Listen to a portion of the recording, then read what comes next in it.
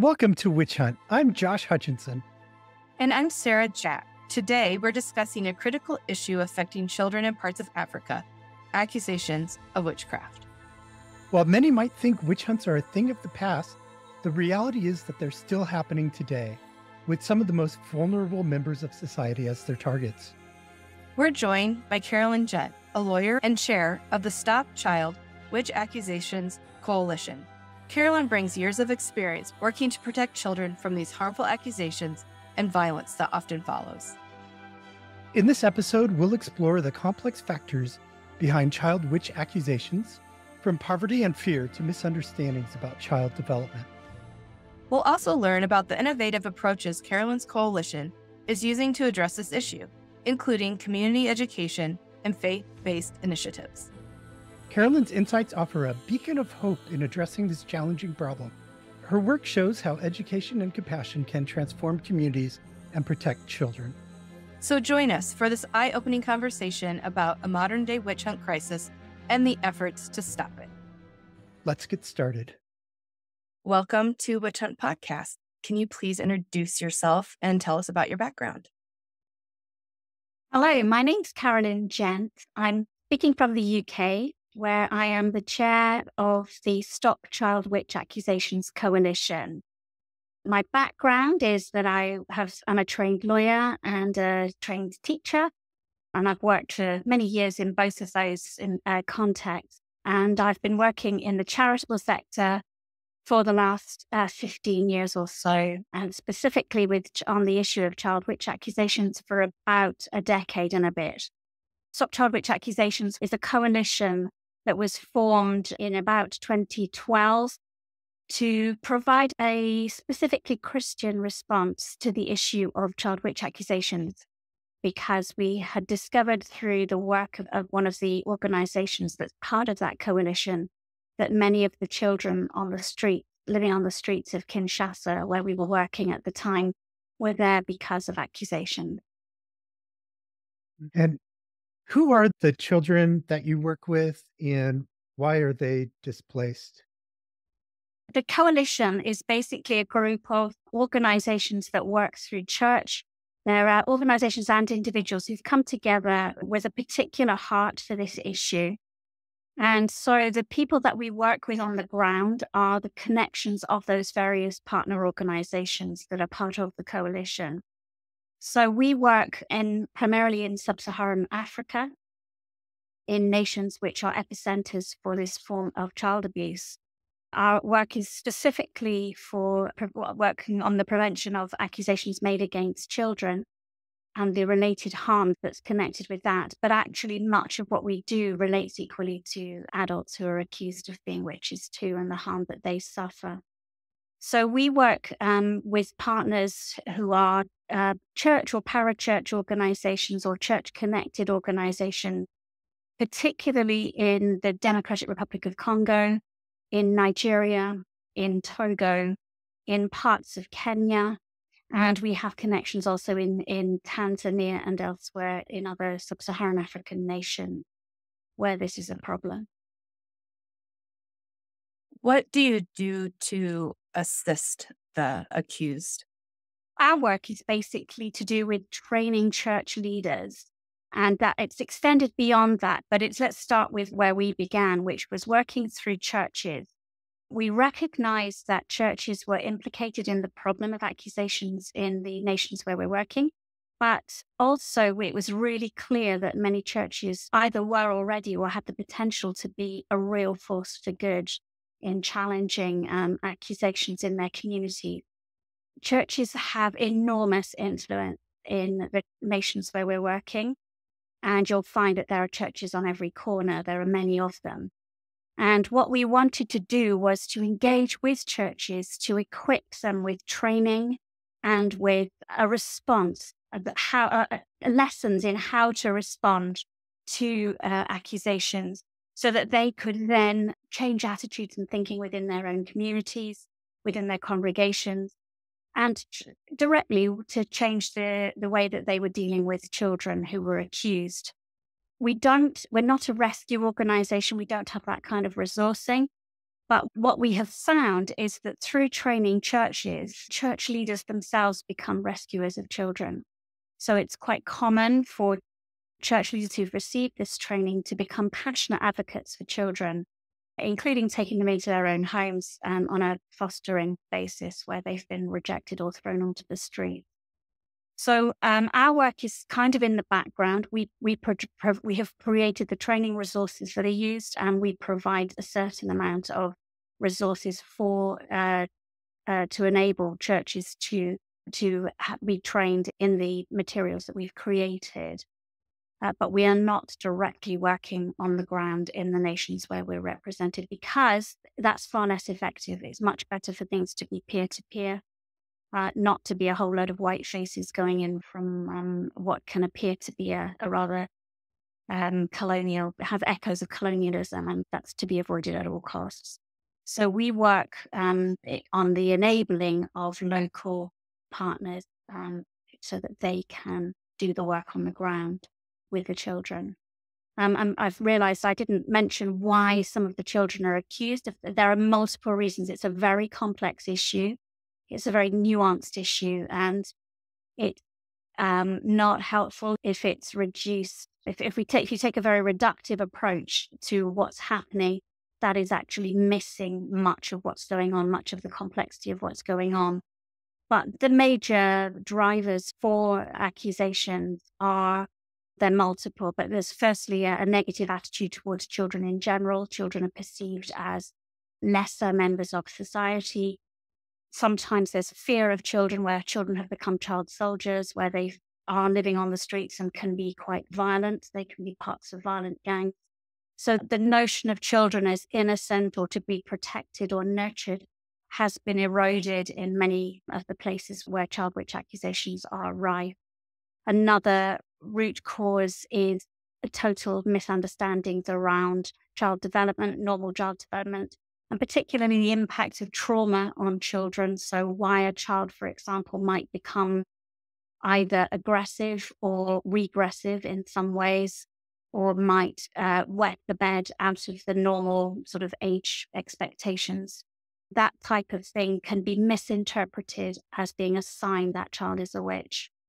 A third problem is the whole issue around personal responsibility and scapegoating others for misfortune. So it's quite common in the contexts where we're working for people to ask the question, who did this to me, rather than why did this happen when things go wrong, whether that might be a sickness, a death, a loss of a job, an infertility, something like that. So there's always a desire to find a person to blame.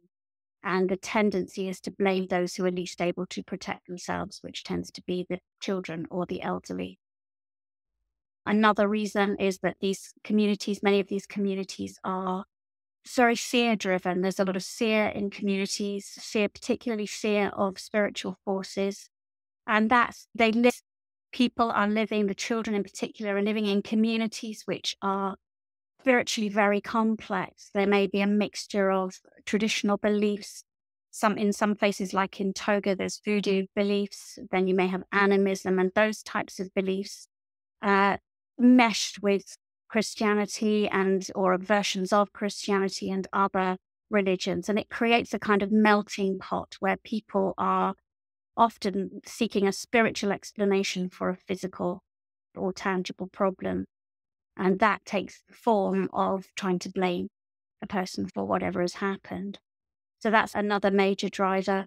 And then all of this is exacerbated by grinding poverty. There is a lot of where people live in an atmosphere of grinding poverty, where they have very few options in life. It's quite common for people to seek an explanation for what is going on in their world. Why is this happening to me? Why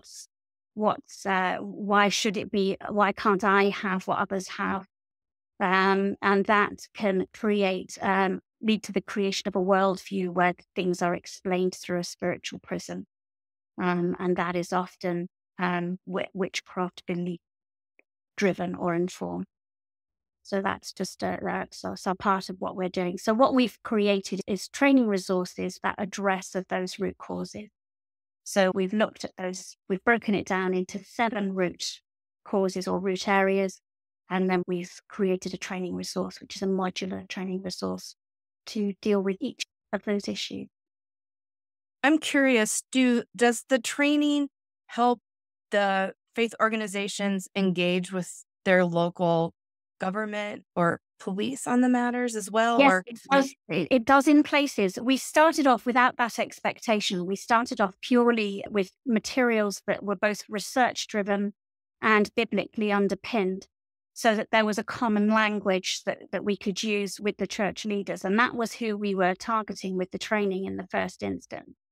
And what has happened quite organically in the areas where we've been working is it happened both ways round. We've had incidences where there's been a training that's been arranged for some church leaders, and local health workers or local authority workers or the police have asked to be involved in that training. They've been interested in what's going on and have asked to be involved.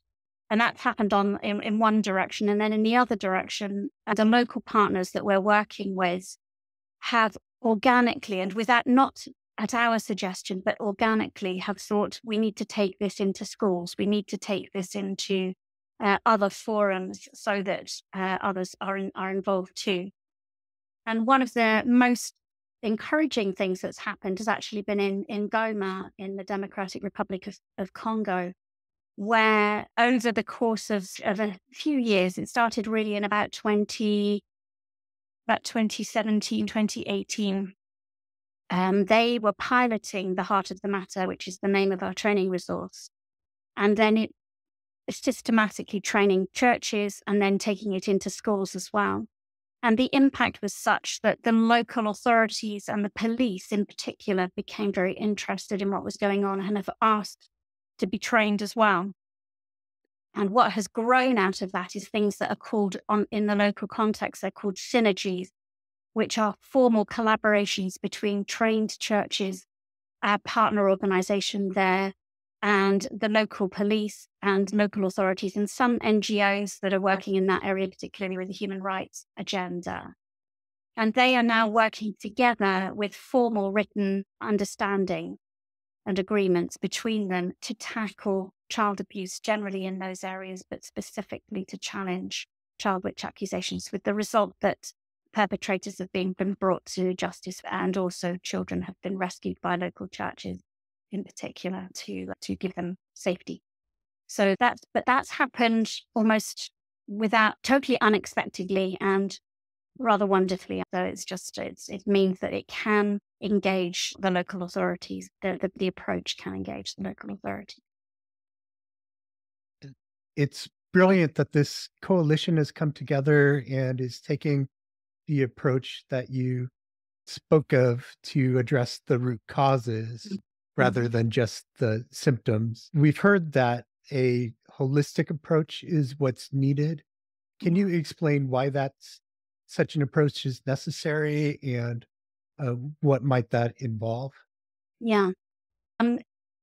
Well, the important thing is not to start from a confrontational perspective. What we realized very early on was that simply going and telling people not to do what they're doing has zero impact. People simply resent being told, particularly by outsiders, that they shouldn't be doing what they're doing.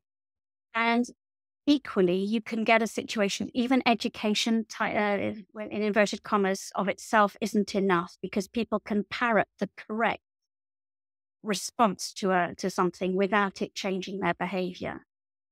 So what we have recognized is that what you need to do is create a forum where people can reflect on their own beliefs and practices, reflect on their own communities and how they want their communities to be. And it's only then that you can start to get people to question, why does this happen here? Is this a good thing? Is this how we would like our community to be? Are the consequences of what's happening positive or negative for our children, for our families, for our community, for our society as a whole? And so if you can get people to start reflecting like that, then they begin to own a change in approach and a change in practice. And that has a significant impact. When people start to model that change, that is contagious. And so you can start to impact the way that the authorities respond, or as in the case of Goma, the way the police respond to a particular situation. Or the local community leaders will start to say, this is not to happen in our community. We're not going to do that here. And that is contagious. And we believe that in order to create that kind of momentum for change, you need to allow people the space and the safety, in inverted commas, to reflect on their own beliefs and practices. And it's a kind of guided way of doing that. It's respectful and it's participative, rather than being somebody trying to tell others what they should and shouldn't do. Equally, along there and parallel to that, there's enormous value in legislation and in changes at the sort of top-down level. But we're aware, hugely aware, that even in a country like DRC, the Democratic Republic of the Congo, which is an epicenter for abuse, there is already legislation that says accusations of witchcraft are not permitted, and that's been around since 2009. And we know jolly well that most people, A, don't know about it, and B, that it is virtually never enforced. So although it is a useful tool, it's not enough on its own. And neither is it enough simply to get people to parrot an acceptable response to the whole issue. You have to let people take it internally, process what they're thinking, and change that from within almost, rather than simply being told from outside that something is or is not acceptable. I can really see where, when the crisis is recognized and the wish to find a problem is recognized on a personal level or by an organization and a group in their own, in a unified way, how that can drive collaboration out of their organization to the other pieces of the community. Where I know we see around us in this world, there's lots of things that different organizations and government aren't able to come together on because there's these barriers. Maybe it's belief or money or misunderstandings or any reason. But when they're like, we don't want this here, and how that can ripple out, that's really impressive. And yeah, I really see that happening in what you're saying. Yeah. We have evidence that there is genuine impact and that it's lasting impact. So what is happening in the communities where we're working, obviously we're working in a small number of communities relative to the kind of scale of the problem globally. But where our partners are working on this, it is changing things, and it's changing things in a long-lasting way, which is what you want, because otherwise nothing will change. And unless people's thinking changes permanently and they become more questioning of accusations and of the harm that's done to people through those accusations, then it's not going to stop. And it's certainly not going to stop just because people are telling them they shouldn't do it. So we feel that it is an effective approach. We always say it's a marathon, not a sprint. You don't get overnight results. It's not like digging a borehole in a community, and before nobody had any water and now lots of people have water. It doesn't work like that. And it is much harder to quantify change because, A, there are virtually no official statistics for the numbers of people that are accused of being witches or of the harm that's done to them. And it's one of those unusual phenomena that is hidden in plain sight. So it happens with impunity, but a lot of people, it's very rarely talked about. And a lot of people from outside never see it. And people won't tell an outsider what's going on in that community. So it's possible for a development organization to work in a context where witchcraft accusations are actually endemic and happening a lot, and be completely oblivious to them because of the nature of what's going on. So it is really important that that's why peer-to-peer works better. When you've got the local church or the local leaders are the ones that are driving the work on the ground, that is far more effective than people coming in from outside and telling them what they should or should not be doing. I can definitely see how meeting people where they're at Mhm. is definitely beneficial than trying to come to them from the outside. And Yeah. I suppose that's where meeting them spiritually Hmm. on the same level, something they understand the Bible, Yeah. helps with that Yeah. connection. Yeah. And the Bible is so clear in its teaching about the fact that Christians have a responsibility to the ones that are pushed to the margins of society. And that is, that it runs right through the Old and the New Testament. It's so clear. And the model that Jesus Christ presented of loving and caring for children and prioritizing them over adults, in fact. So getting very angry when people try to drive children away. If you can emphasize those two things in a community and say, look, this is what we say we believe. This is what we say that we hold these values, but this is what we're actually doing. How can we make what we're actually doing conform more closely to the values that we profess to hold, and that to the model that the biblical model, and the model specifically the model that Jesus said. And that is an incredibly powerful approach, and people get that very quickly, particularly in a context where Christianity is perceived to be authoritative and where the Bible is perceived to be authoritative. So that's one of the reasons why we found that it's so effective to work through church. And as you said, the peer-to-peer, they feel the right to have those conversations with each other. Exactly. That's exactly right. And a church leader can stand in front of a congregation, which will be often several hundred people, if not more. And as a percentage of the population, of the local population, many, many people will be involved with the church.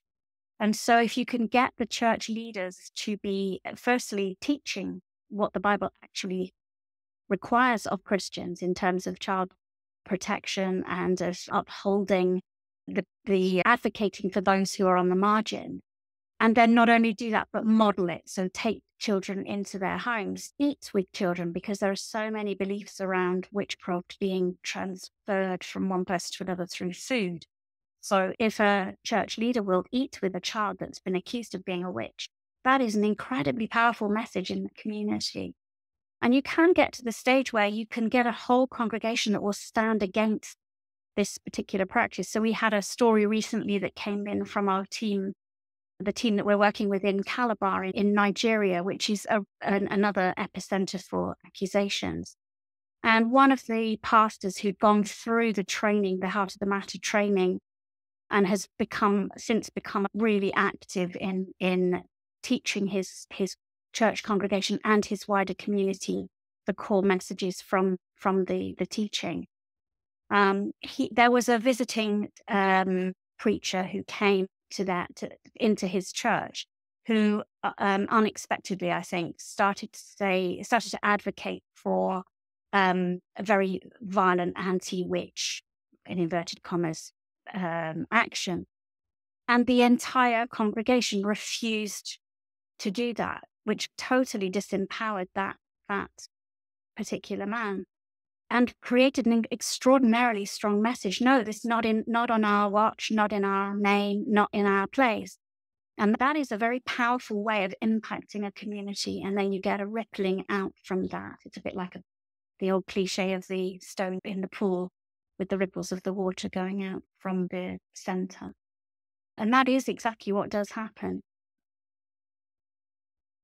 You're going to be speaking at a conference in Lancaster, the Witchcraft and Human Rights Conference. Can you tell us a little about that conference and what you'll be speaking on? Sure. Well, going back a little bit, there's long been advocacy at United Nations level for a resolution calling for the elimination of witchcraft accusations and harmful rituals, effectively, for the harm that's caused by those things, particularly relating to people with albinism, but also witchcraft accusations which tend to be targeted against different groups. And that resolution was finally passed a couple of years ago and has been adopted by the Pan-African Parliament, and they've issued guidelines for its implementation. And the conference, the people that are meeting at the conference are various individuals and organizations that have been involved in that advocacy work at United Nations level, and who are now looking at how that resolution can be, or how governments in places where accusations and ritual attacks happen can be encouraged to put that resolution into practice. And I'm actually talking with my colleague about some research that we're doing into children's experience of accusations. What we're looking at particularly is, why do children accuse other children? And how can we produce some resources that would work with children and for children to help children to examine their own thinking around accusations and to try and cut off that intergenerational transfer of harmful beliefs. So we've been doing some research around that. Clearly, that if we can create resources that are effective with children and change that sort of intergenerational story, that is one very powerful way that witchcraft accusations over time will diminish and could be, that material or that approach could be adopted at a more official level in order to try to cut down that intergenerational transfer of harmful beliefs and practices. So we've been doing some research into how children experience these things, what they think about witchcraft and about people who are accused of being witches. So we've been doing with some teams in Calabar, in Goma, and in Kenya. We've been doing some semi-structured interviews through our partners there to just talk to children about about their communities, what do they like and dislike about their communities, what is their understanding of what a witch is, what happens if in their community, if someone is accused of being a witch, who's accusing them, do children in their community accuse other children, and so on. But the questions are fairly open, and children have the opportunity to talk about what they want to talk about in that context. And we're getting the first results in from that research, which is very, very interesting indeed. And the results of that research are basically what we're going to be, the preliminary results of what we're going to be presenting in Lancaster. So the idea is to explain the methodology, explain why we're doing what we're doing, explain the approach, which you have to be super careful when you're talking to children about these things, because you don't want to traumatize them in any way.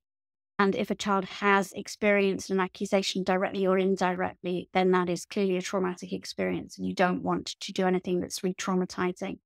And they need to be being spoken to with adults who are experienced at working with children, so they know how to talk to children in a way that conforms to general child protection principles and ethical standards, and also with permission from parents and guardians and so on to talk to these children. And so we're going to be talking about some of the results from that research as we're at the preliminary to preparing a final report, and then to build the resources based on what we have discovered in those interviews. So just as a sneaky preview, some of the results that we're seeing are, in particular, the things that have really struck us are incredibly complex and violent environment that many of these children grow up in. So things that just sound astonishing to us, for example, the very typical scenario of an accusation and of a violent response to an accusation happening within a family. So in the very place where a child should be most loved and protected, that is the number one place where an accusation will start and where the violence can happen, and up to including killing a child. And that's a shocking thing to discover. But the children live in an environment where violence is normal as well. They live in an environment where there's kidnap, where there's rape, where there's violence, fighting going on around them. Children in places like Goma are living effectively in a war zone with guerrilla fighting, guerrilla warfare going on there. Huge numbers of children being displaced, the breakdown of family units, and those kinds of things all being enormously exacerbating factors that make children increasingly at risk. And then we've also seen some interesting results around dreams, which it's confirmed things that we had heard about anecdotally before, that there are a lot of beliefs around dream. If someone dreams someone is a witch, then that means they are a witch. Or if someone has a nightmare, that means that something's happened to them in the night and they are a witch. Or the belief that a spirit person can enter. So a neighbor can take a spirit form and come into your house at night and do things to you. That type of beliefs. Lots of beliefs around food. And the very pernicious impact of the Nigerian film industry in terms of the films that it's produced, which normalize the whole idea that children can be witches, and are enormously popular. And people seem to struggle to distinguish between what they've seen on a film and what is real. That is deeply troubling. And it's a very powerful industry in Nigeria. It generates enormous amounts of money for the filmmakers. So those are some of the highlights that we've picked out so far, and we're still in the process of analyzing that research. And the aim will be to produce things like stories and little dramas, song, and that type of interactive teaching materials that children can use as to open discussion around the whole issue of whether a child is or is not a witch. I am so excited to hear about this. When we started talking to advocates a couple of years ago, all of this has been education for me. And with our podcast, we're reaching adults, young adults, old adults, but in general adults. And when you're looking at the podcast choices, children's podcasts are children's podcasts, and the ones that aren't for children are. And I remember I'm like, man, I just want to do both. I want to have something for kids as well too. But it's all the things that you grapple with that you mentioned, the delicacy of it. And so I'm really excited to see you put together something for children, and what you hear at the end of that when you talked about the types of materials. I'm just really excited about that. So thank you for working on that. The other piece that I really get excited about with your work and your perspective is you have this like local community focused work, but there's a purpose for this global connection, and there's what other communities can learn from other communities is super valuable. How does that stuff meet? That's where things like the Lancaster conference have been so helpful. We work quite a lot with the team in Papua New Guinea and with Miranda Forsyth and Philip Gibbs in Papua New Guinea. We've spoken a lot to them and shared resources, shared approaches. Miranda is particularly interested in the whole idea of contagion, of positive change. So I'm just in the process of producing something around the synergies in Goma for her, which they might be able to replicate in some way in Papua New Guinea. And they have produced an amazing, wonderful children's film and associated materials that go with that, some coloring materials and some materials for teachers to use in schools. And we're learning from them as well. So there's a lot of sharing of ideas and approach. So we find that if people approach us and say, how do you do that? Or what do you do about this situation?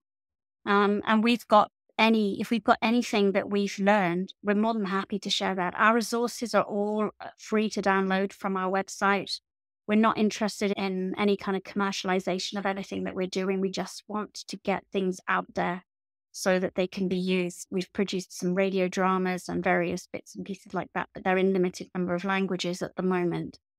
And we just want people to have those resources. And we want to learn from other people's research, other people's learning.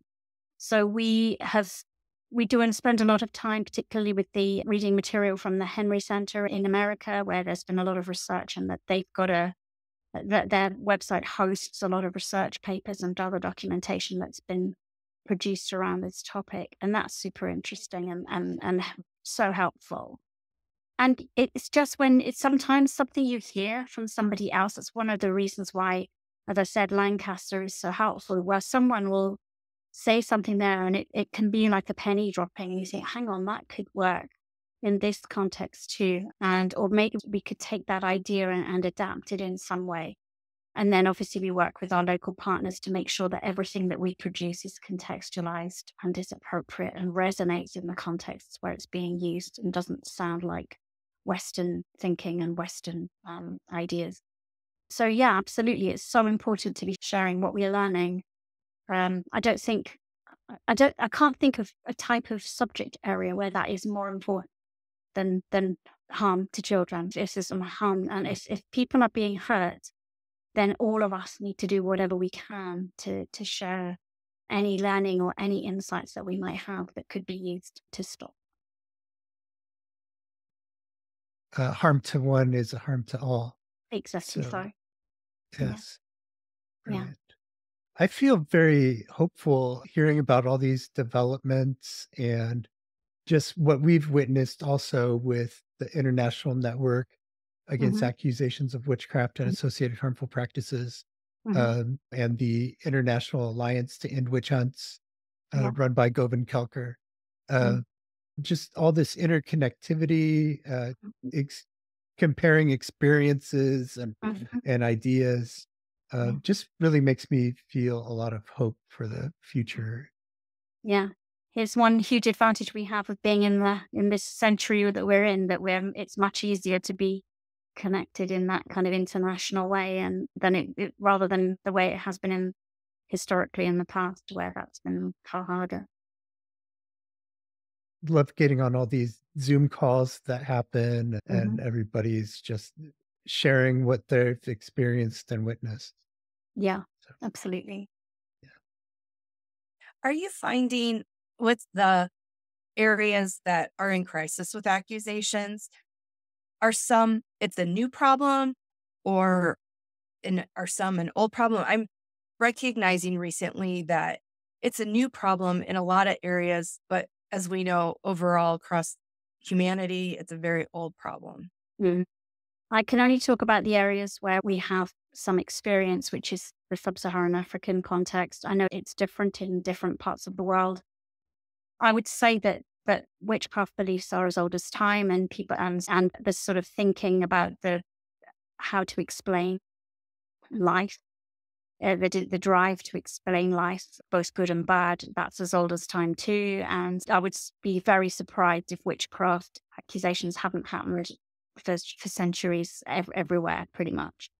But the phenomenon of accusing children is a much more recent one in the areas where we're working. So most people are measuring it from about 25, 30 years ago. That's when it started to become far more common for children to be accused. Now, no doubt there have been exceptions to that, and children have been accused before, but it's not been recognized. But as a phenomenon, it's definitely something that is more recent. And one of the things that is spreading that is the Nollywood films. One of the things is the changing perceptions of children around children, particularly children who are armed in some way. So child soldiers, children who are on the streets and in violent gangs, that kind of thing, where people's attitudes towards children have become far more hostile. And so those things, there's a whole load of things that have been identified by people in research projects from the United Nations and elsewhere. Things like urban to rural to urban migration, poverty, the scale of poverty, the aspirations that people have, which they didn't used to have. So now that we are so connected, people know what they don't have. And that can drive accusations. People believe that they will accuse someone in a community who is better off than they are of being a witch in order to deprive them of what they have. Property rights of women can make them very vulnerable. So if someone accuses a woman of being a widow, in particular, of being is accused of being a witch, then quite often that will result in the confiscation of her property. So there's a whole load of things that have happened that are more recent that have exacerbated the problem. But I suspect the roots of it go back to time immemorial. Yeah. And one common thread that we've seen through we've had interviews with historians about the witch trials of the past, and we've Yeah. talked to advocates about the recent witch trials. And And one thing that runs through it, of course, is this very real, sincere fear of witchcraft. yeah. And I think that's something that people miss when they're looking for explanations of why witch hunts happen, hmm especially looking when people try to explain Salem, they look Yeah. at all these external factors, but that fear Yeah. was such a big part of it. And that's Yeah. still there today. Yeah. Absolutely. And I think fear is probably the number one driver of this whole issue. It's more complicated than that, in that sometimes there is a financial gain to be had, and there are other drivers as well. Where there's unrest and displacement, or it becomes unsettled, that seems to exacerbate the problem. So things like COVID has made it worse. Thinking historically, in the UK, there was a surge in accusations when there was a change from common land to enclosures. So when land started to be parceled off to belong to specific people rather than being available to whole communities, that created a major impoverished large part of the community, and that then drove accusations as well. And I agree with you completely, though, that the fear and the sincerity of the fear is something that has to be understood in order to develop an appropriate response. And it's why simply telling people not to do something isn't going to get you anywhere. I have a biblical question here. When it comes to fear of Mhm. evil Yeah. and witchcraft, you don't want to touch it. You don't want to invite it in. You don't want to give it a foothold. How do you overcome that barrier? How do you get people to go and see there is an evil here? Here is a child. Yeah. We actually go from the other end, so to speak. So what we do is we talk about the fact that there is no fear, no need to be afraid, because of what Jesus achieved on the cross, which meant, and the Bible is really clear, there is no evil power or other power greater than God or greater than Jesus. And therefore, if we're Christians, we have nothing to fear because our God is greater than any form of evil. And then we look specifically at how Jesus treated children and adults, but specifically children who were perceived as being demonically possessed, and how that his example is gentle, it's compassionate. It never results in ostracism of the child. It results in the child being welcomed into the community, or the adult if it's an adult. That he never refuses to touch someone who's supposedly possessed. He holds out his hand to lift a child up when he's dealt with the evil that's around the child. And it's all very calm and very authoritative, and he simply speaks, and that's all. There's no rituals, no shaking children, no swinging people around, no potions, no nothing. And that it's just a normal part of his everyday ministry in making sure that people are whole in every way. So physically, emotionally, spiritually, mentally, in every other way. And we find that when you present things from that perspective, so looking first of all, there is nothing to fear. We do not need to be afraid. And then secondly, and look what happens. Well, yes, we acknowledge that there is evil in the world, but look at how Jesus treated the children. And it's very difficult. And then so this is how Jesus did it. How do we deal with this in our community? Is it the same? And that's a very strong contrast quite often. When Jesus deals with it, it's gentle, it's compassionate, it's kind, it doesn't involve rituals and so on. In the community, it may be aggressive, ostracizing, violent, and various other things that are a million light years removed from that. And that is if you put that up to two ways side by side.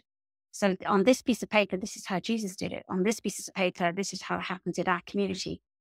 Is that what we want? And people will very often go, no, we want it to be like the gentle way. We want things to be gentle. We want children to be valued. We want children to be protected. And that's the thread that runs through the training resources. So, and then we've also produced resources around health issues, which are sometimes misunderstood. So things like dementia, things like epilepsy, things like postnatal depression or anxiety, where people's medical conditions are misunderstood and results in fear of what's going on in that person. And talking about how should we be dealing with people with these conditions and with these sicknesses, what should we be doing, and how that should be about loving and caring and accepting and nurturing and keeping people safe and protecting them and so on. And we find that approach works pretty well on the whole. Yeah, it's all great. I've really enjoyed hearing about this.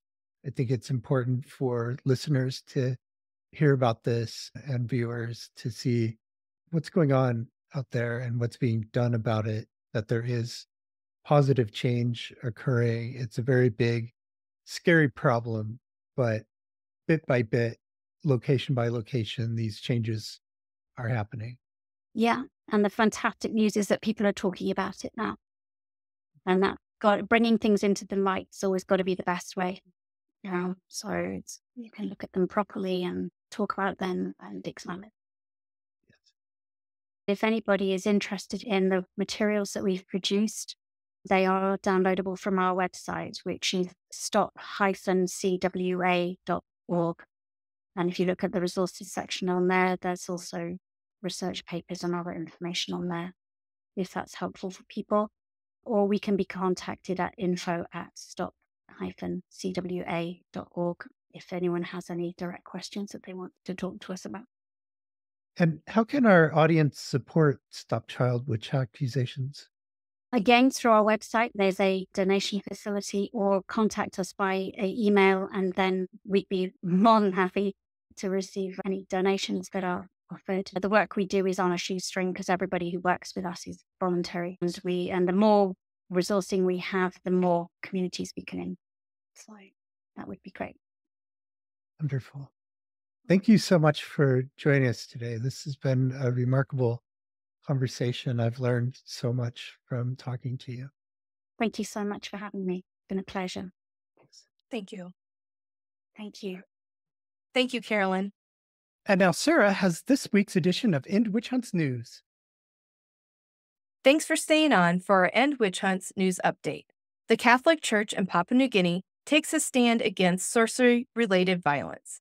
In Papua New Guinea, the Catholic Church has become a vocal force in the fight against violence stemming from sorcery accusations, an issue disproportionately affecting women, especially widows, single mothers, and other persons without support systems. Mavis Tito, the National Director of Caritas Papua New Guinea, recently shared how sorcery accusation-related violence, or SARV, has been escalating due to unemployment, substance abuse, and the lack of basic services in many communities. Women who are accused are often targeted, left defenseless, and rejected by their families. To learn more specifically on SARV, please tune in to our previous podcast episode with Miranda Forsyth. One major initiative combating SARV comes from the Diocese of Wabag, where Auxiliary Bishop Justin Ain Sunji has organized young men to speak out against these violent acts in their communities. This approach has already shown promising results, with reports of SARV decreasing in certain areas.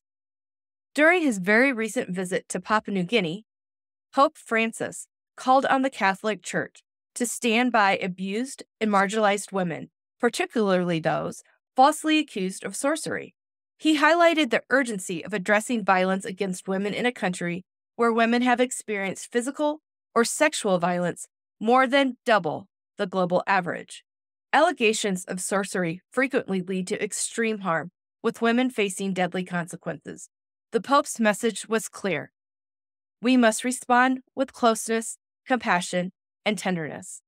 There is still much work to be done to protect women from the dangers of sorcery accusations in Papua New Guinea and in every corner of the world. Here at End Witch Hunts, we are inspired by these efforts and the efforts of many more, and will continue to raise awareness and support.